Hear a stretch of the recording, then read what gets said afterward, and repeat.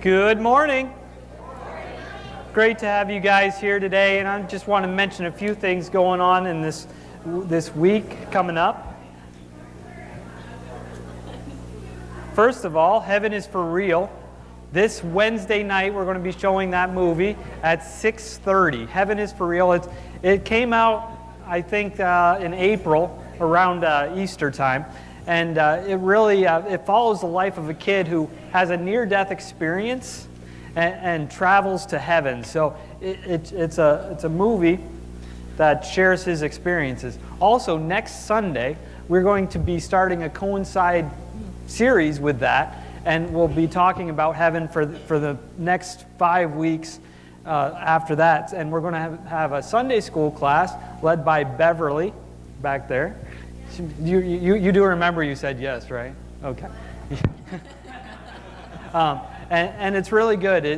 It follows video with interview with the pastor and the son and things like that. So a video each week and things like that. Video-led discussion. So it's really good. That'll start next week, 9 o'clock on Sunday mornings. And that's also 5 weeks along as well. Family night meals, we have a sign up for that, and we also have the sign up for the Sunday school class. So if you're interested in that, you can sign up for that. Also coming up here in a few weeks, on September 7th, we're going to have a luau out in the front yard. So that's going to be a lot of fun. It's kind of something different. We've done the community party in the past, and it's going to kind of go along those same themes, but except this year, we want you to wear a Hawaiian shirt, and we'll have some Hawaiian-themed party stuff as well. So it'll be a great time, and I'll have a lot of fun.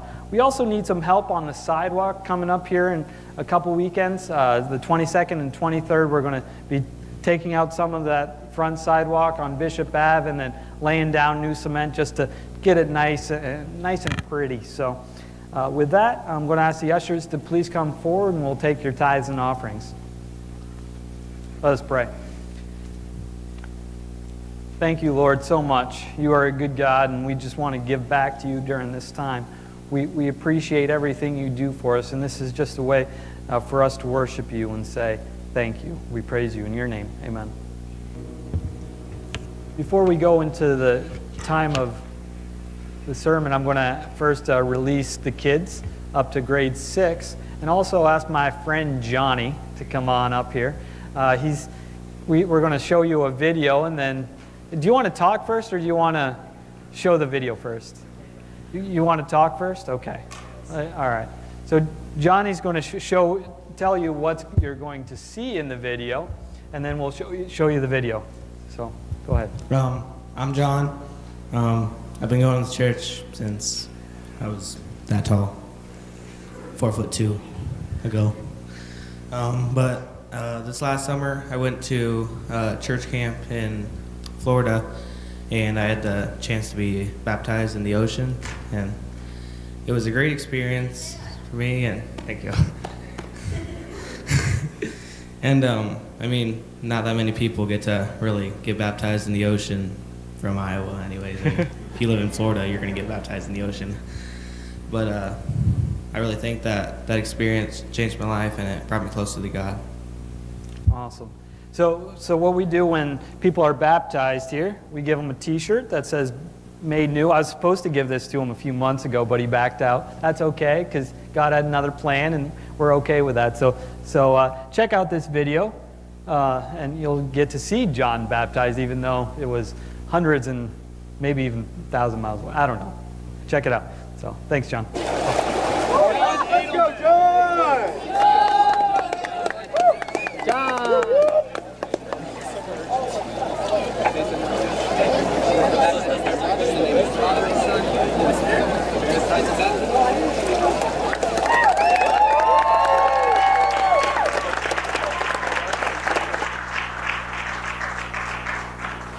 If you're interested in baptism, this is something we do as a sign of our faith in Jesus. Once we have expressed our faith and believed in Him, that we get baptized just to show our brothers and sisters in Christ our newfound faith. So if you're interested in that, please let me know, We're always willing to have another baptism service, so that's really cool. I'm glad that even though it was done in Florida, we can still share with him in that here. This morning we are going to be in Philippians, and as you turn to chapter 4, just want to mention, if you're able to, there's going to be a group of us going out and passing out flyers for the movie, just kind of door to door, and just invite some people to the movie on Wednesday. We're going to do that right after the service, so if you're interested, please just hang out and show up in the fellowship hall. We're going to read chapter 4, verse 2 through the end of the chapter. We're going to end our series in Philippians today, so and next week we'll pick up with Heaven is for Real series. So we'll start with verse 2, and if you want to join me on the odd verses, that would be great. I plead with Euodia and I plead with Syntyche to agree with each other in the Lord. Yes, and I ask you, loyal yoke fellow, help these women who have contended at my side in the cause of the gospel, along with Clement and the rest of my fellow workers, whose names are in the book of life. Rejoice in the Lord always. I will say it again, rejoice. Let your gentleness be evident to all. The Lord is near. Do not be anxious about anything, but in everything, by prayer and petition with thanksgiving, present your requests to God. And the peace of God, which transcends all understanding, will guard your hearts and your minds in Christ Jesus. Finally, brothers, whatever is true, whatever is noble, whatever is right, whatever is pure, whatever is lovely, whatever is admirable, if anything is excellent or praiseworthy, think about such things. Whatever you have learned or received or heard from me or seen in me, put into practice, and the God of peace will be with you. I rejoice greatly in the Lord that at last you have renewed your concern for me. Indeed, you have been concerned, but you had no opportunity to show it. I am not saying this because I am in need, for I have learned to be content whatever the circumstances. I know what it is to be in need, and I know what it is to have plenty. I have learned the secret of being content in any and every situation, whether well-fed or hungry, whether living in plenty or in want. I can do everything through him who gives me strength. Yet it was good of you to share in my troubles. Moreover, as you Philippians know, in the earthly days of your acquaintance with the gospel, when I set out with Macedonia, not one church shared with me in the matter of giving and receiving, except you only. For even when I was in Thessalonica, you sent me aid again and again when I was in need. Not that I am looking for a gift, but I am looking for what I may have credited to your account. I have received full payment and even more. I am amply supplied, now that I have received from Epaphroditus the gifts you sent. They are a fragrant offering, an acceptable sacrifice pleasing to God. And my God will meet all your needs according to his glorious riches in Christ Jesus. To our God and Father be glory forever and ever. Amen. Greet all the saints in Christ Jesus. The brothers who are with me send greetings. All the saints send you greetings, especially those who belong to Caesar's household. The grace of the Lord Christ Jesus be with you, Spirit. Amen. Let's pray. Dear Heavenly Father, we thank you for these words that, we read through in the last 7 weeks. We read through the whole book of Philippians. That's an amazing thing. There's so much wisdom, so much knowledge in this book that I pray that it transforms us. It is one of those things that we can talk about thankfulness and talk about peace, but if it doesn't change us, then why have we done it? We want you to change us. We want you to work in our lives. We want you to make us new. Lord, we love you, we praise you. In your name, amen. Like I said, this has been 7 weeks of a journey, and I'm going to start out with Philippians 4:4. This is one of those things that, as actually we read earlier in the book, rejoice in the Lord always. I will say it again, rejoice. It's one of the most amazing passages in this chapter that we read today. Rejoice in the Lord always. I will say it again, rejoice. You know, sometimes it is easy to do this when things are good. When things are going our way, it's easy to rejoice in the Lord. Sometimes we even forget sometimes to rejoice in the Lord because things are going so well. But it is easy to rejoice in the Lord when things are good. But what about in the hard times? What about times in struggle and strife? Is it easy to rejoice in the Lord, especially always? That's the key word of this verse, always. That's not easy at all. Always. Rejoice in the Lord, always. So every day as I look at this passage and as I try to figure out how do we do this always? You know, that's not easily done. In verse 6, it kind of gives us our first answer of how to rejoice in the Lord. It says, do not be anxious, but in everything by prayer and petition with thanksgiving, present your request to God. Now, when I ask a question and I get an answer, I do not want an answer saying, do not. You know, that's hard. When you get the do not stuff, tell me things to do, not do not. That is always hard. It's like a parent telling a kid, do not do this. Well, that's the first thing I want to do, right?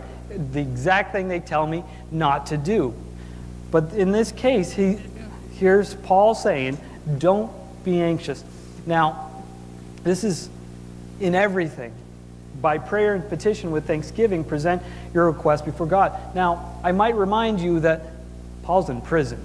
He's in house arrest and he can't leave the place. He's under some struggling times. He can't do the things that he wants to do. But he's telling us to not be anxious. He's not worried about his situation, so he's telling us to not be worried about whatever situation we are in. You know, it's interesting. Anxiety is crazy. If you know anything about anxiety disorders, you would know 40 million people in the U.S. ages 18 and older have some sort of anxiety disorder. That's amazing. 40 million. That's 18% of all adults have some sort of anxiety disorder. Wow. We're stressed. We're anxious. There's a lot of things going on in our lives that are causing something that we had to make a disorder for it. That's a lot of stuff. A lot of stuff going on in our minds, in our heads. Anxiety disorders are highly treatable, but only a third of the people receive some sort of treatment, going to see a psychiatrist or getting on some sort of medication for it. Only a third of the people are receiving treatment. So there's tons of people being, worried about all these things going on in their lives, plus the people that aren't just, diagnosed with it. There's tons of people that are just anxious about things going on in our daily, normal lives. Jenny and I, a few years ago, we ended our jobs in New York and we moved to Indianapolis. I was about to start seminary, and I thought things were great, things were going well, and here we are about 2 weeks before we moved down to Indianapolis. We're living with our parents, which probably had something to do with what was going on, but we were looking for jobs, we were looking for a place, and all these things just kind of added up. And we were driving to Kokomo one day, and I just kind of freaked out, like just blew up, like everything just came out at once. I had trouble breathing, and Jenny's like, pull over. I'm like, oh, okay. Like it just kind of woke me up. Like, here I am, like hardly able to breathe, maybe even crying. I can't remember all the details because I was having an anxiety attack. If you've ever experienced an anxiety attack, like you're not in control, and Jenny knew I wasn't in control, and she didn't want somebody not in control driving her vehicle, like she wanted me to stop. If you've ever had an anxiety attack, and I've never had one since, this was the one and only time that I've had this experience, but it just was overwhelming, and everything just kind of came out at me at once. It was just struggle. We're moving to a place that I'd never been other than just kind of going down for the weekend or something like that. And there was a lot of people there. I'm a small town guy, kind of like a lot of you people are. You know, moving to Indianapolis was a little overwhelming. I didn't realize how overwhelming it was. It was a struggle. But the one thing like I was forgetting to do, even though I was praying, I wasn't being thankful for what I had. I was just focusing on the issues at hand. I was thinking about the job that I was still needing to provide for Jenny and I. I was still thinking about the place we needed to find so I could get out of Jenny's parents' house. As awesome as they are, you don't want to live with your in-laws for a long period of time. Like, you just got to get out. It was causing a lot of anxiety. You know, it says here thanksgiving is needed. When we find the things that we have in our life that we can be thankful for, that's an amazing thing. When we can focus on the good things going on, even though there might be a lot of bad things going on in our life, but when we find the hope and when we find the peace that God can give us in the struggles, that's an amazing thing. You know, that's the second point. Peace of God transcends understanding. This is taken right from the scripture. Peace of God transcends understanding. This is something that we can't understand even. It changes our understanding. It changes our hearts. It changes our mind in a way that is unbelievable, and we can't even understand it ourselves. It will guard our hearts. It will guard our minds. Peace is the opposite of anxiety, the opposite of worry. It doesn't mean your situation changes. It means you have a different view on it because you have this bigger hope. You have this bigger view of this world and of your God. Charles Stanley is one of those guys. Charles Stanley, you guys might recognize that name. He's a pastor that is very close to retirement. I can't imagine how close to retirement is. He's probably actually past the age of normal retirement. But he's been a pastor in Atlanta for years. And some of you follow him on TV. That's how big he is. He's on stations all over the United States, all over the world, preaching the gospel because he's kind of a big guy. People know his name. And he's been through some rough situations. He actually has a wife with mental illness too. I'm not sure. I think it might have been bipolar. But, you know, so he was living with someone that was going through a lot of these struggles too. And eventually their marriage collapsed. She left him. And here's this prominent preacher that everybody knows that just went through a divorce. And he's crumbling. And during this time, he wrote this sermon called The Peace of God. And he wrote kind of this transcript, and I found it online. I just want to read a portion of that to you today. It says, "True peace does not merely dull our pain. A person who has genuine godly peace can endure an avalanche of hardship and difficulty and still enjoy an inner peace that surpasses all human understanding. Why? Because it does not come from pleasant circumstances, nice events, or good things others may do for us. Instead, it is based on the fact that the Spirit of our holy, omnipotent, and never-changing God lives within us.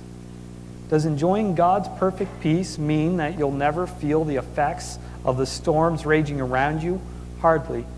But His peace is complete, adequate, and sufficient for anything we face." And that just hit like a ton of bricks. His peace is sufficient for anything we face. We still can't understand it. It transcends our understanding. We still can't understand it, but it's there because He's with us, and it's going with us. It changes your thought life. Philippians 4:8 says, "Finally, brothers, whatever is true, whatever is noble, whatever is pure, whatever is lovely, whatever is admirable, if anything is excellent or praiseworthy, think about such things." That doesn't mean you forget about what's going on in your life. That doesn't mean you only think about the good things and you try to like push the back burner all these rough things that are going on.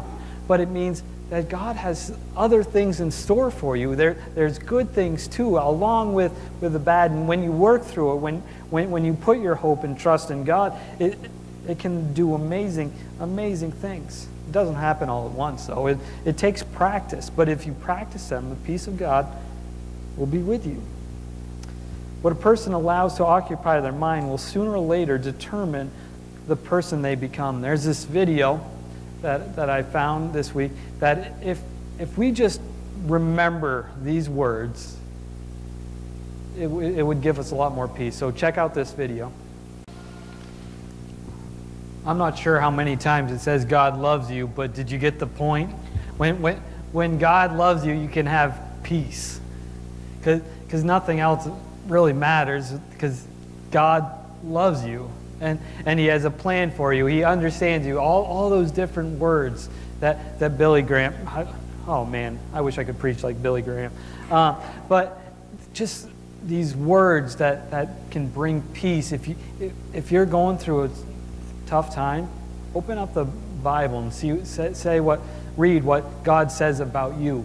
God loves you. That can bring peace. It's an amazing thing.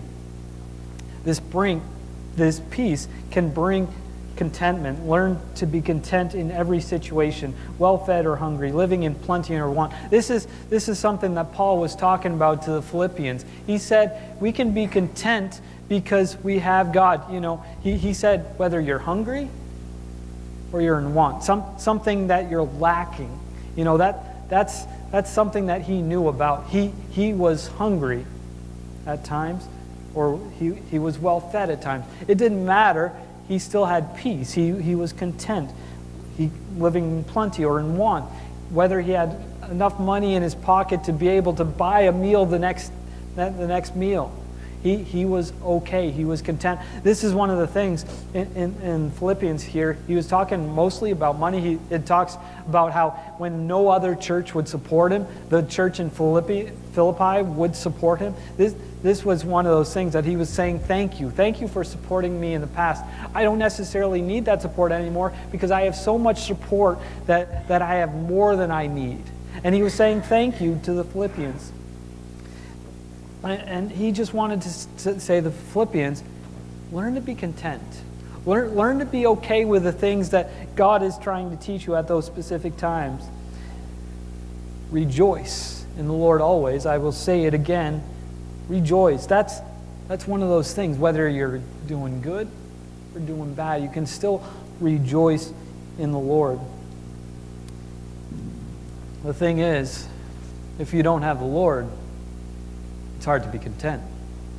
If it's hard to be okay with what you have, or not think about the things you don't have. If you don't have the Lord, I've seen many people, friends, family members, trying to find contentment in these things that don't bring contentment, but they're trying to fill this void that will never be filled with material things. It doesn't matter if through a car or house or family. You can't find contentment in any of those things unless you have Christ.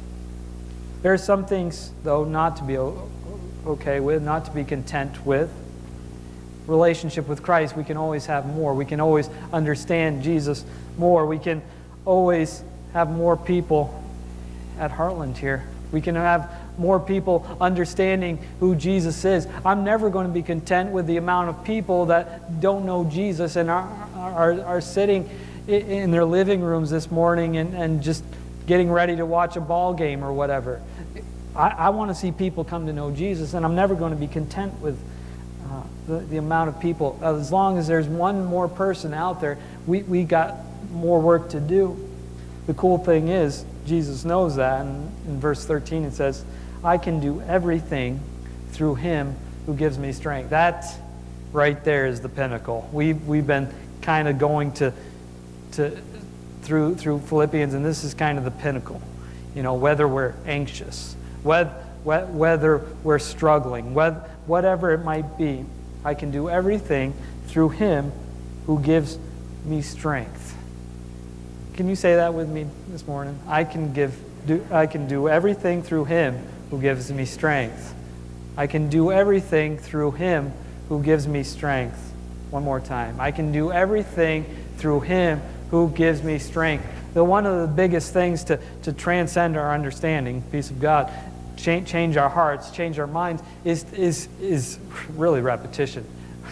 Knowing that God will do this stuff, repeating these things in your heart, knowing that it'll change our hearts and our minds to know that God will take care of us through it all, and that he can do everything. He can do everything. He'll give us the strength to get through it. But we need Christ. We need Christ to get through it. It says, verse 19, my God will meet all your needs. Every need. All your needs. You know, sometimes it's hard to speak in absolutes, but this is pretty cool. Everything. All. Those are absolutes. And God will take care of those. You know, the last few weeks we've covered Philippians from the beginning to the end. It talks about thanksgiving. It talks about Paul being in chains. And he can still be content. He can still be okay with the situation that he's in. We talked about in chapter 2 where Pastor Curtis talked about humility and how he humbled himself even to death on a cross. That's an amazing thing. Because if you can be content and not be anxious in those circumstances, that's something I want to be a part of.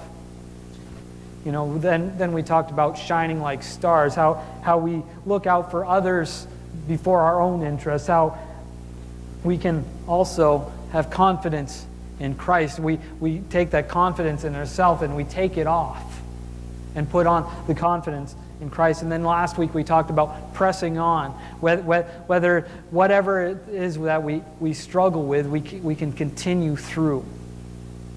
And this week we talked about not being anxious, about letting the peace of God transcend our understanding. But the one thing that we need to know, if we're talking about true joy, is true joy can only be found in Christ. True joy can only be found in Christ. You know, there's a lot of struggle. There's a lot of pain out there. You know, I mentioned in my prayer, and maybe you didn't catch it, but Rick was placed on hospice this week.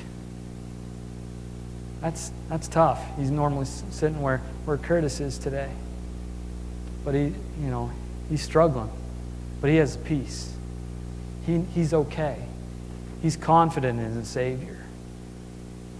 There might be a little anxiety there. That's normal. That's okay. But he lets the peace of God transcend his understanding. And he knows the confidence that he has in that. I'm going to ask the worship team to come forward. We're going to sing the song. And I know there's a lot of things going on in your lives, in your hearts, in your minds. And if you have those things going on, whatever those struggles are, maybe it's one of those things that you want to come to the altar. You know, we have these pieces of wood here that really mean nothing except for the fact that people meet God at the altar. Just to get a place where they can just get away from everything, a symbol that says, I need to meet with God right now. And maybe you want to do that during this song. Maybe you're struggling. Maybe you have something that is just causing so much anxiety in you. Maybe it's hard to see God's peace. Maybe you just want to do that at the altar this morning. I'll more than willingly pray with you if you want me to. But if you want to pray during this song, please do. Let us pray. Lord, we give everything to you. We give our lives, we give our hearts, we give our minds so you can transcend our understanding.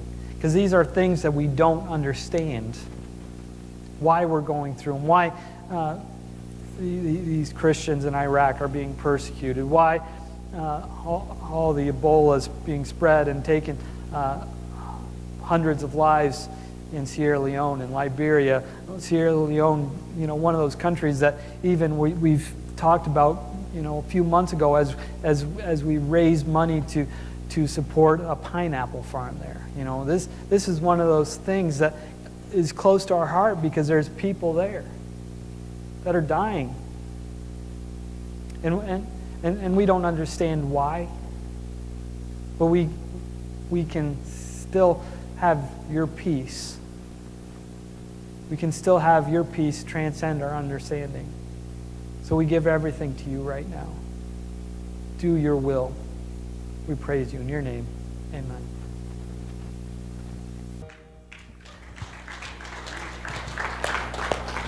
Just one last thing that I want to do before I dismiss you, and I'm going to ask all you guys up there, Les, Tracy, Anthony, to come up here. This is not something I'm celebrating. They might be happy about it. Maybe you've heard, but they're moving to Texas. They've been here just a little over 2 years. They came the same time Jenny and I came. So they transitioned just as well as Jenny and I and Teddy. We're going to miss them. They're leaving Thursday, right? Heading out on the road. So I'd like to ask those of you that have had just a close connection with them over the last couple years come up, lay hands on them, and we'll pray over them before they take off. It's a sad day, but we rejoice with them because Tracy's going to be closer to family. You're actually moving into your dad's house, right? So it'll be good. So, Lord, we thank you for this day. We thank you for these guys that have been so meaningful to us over the past couple years. We just ask that you bless their journey, make and mold them into the people that you want them to become.